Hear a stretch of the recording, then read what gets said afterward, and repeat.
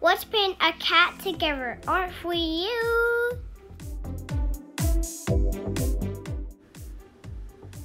Hi guys, welcome back to my channel. This is Julie from Artfully You, and today we're drawing a very cute cat looking at the night sky.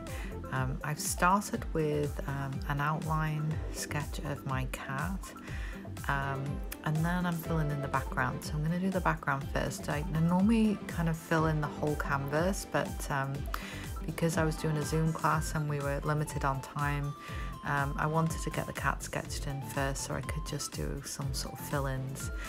So I started by painting the outside of the canvas with a sort of indigo blue, so blue with a little bit of purple, and then I've started filling in with more of a brighter ultramarine blue in the center using sort of a crisscross pattern, and then I'm going to cut in around the cat.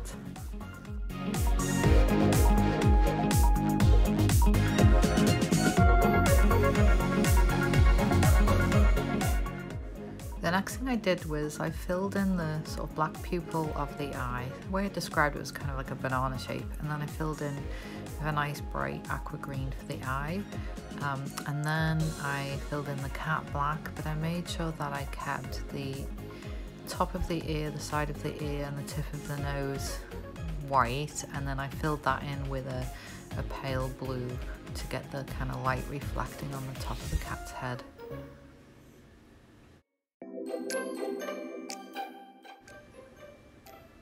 I did start putting a second coat on the background. Started with pale blue, sort of sky blue, in the center towards the right of the canvas, and then I actually added pure black with purple, and then moved into my indigo blue and then into the ultramarine blue, just to frame the picture and to put a lot more emphasis on where the light's gonna be.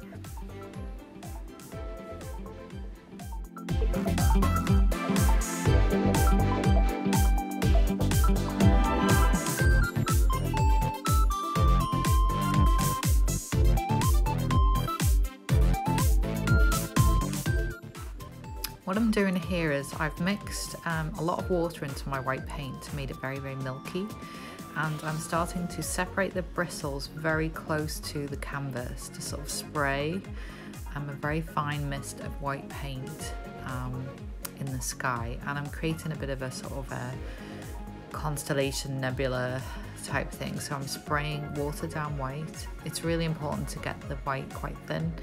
Then I'm doing the kind of turquoise over that, and then a bit of purple, so I've got kind of a few colours going on there. And that's it really. Very simple cat painting. It's not an original painting. I did get the idea from a Pinterest post, but I couldn't find the original designer of the painting, so whoever that is, thank you for posting the picture, and I hope you enjoy our interpretation of it. Please share, like and subscribe, and we'll see you tomorrow.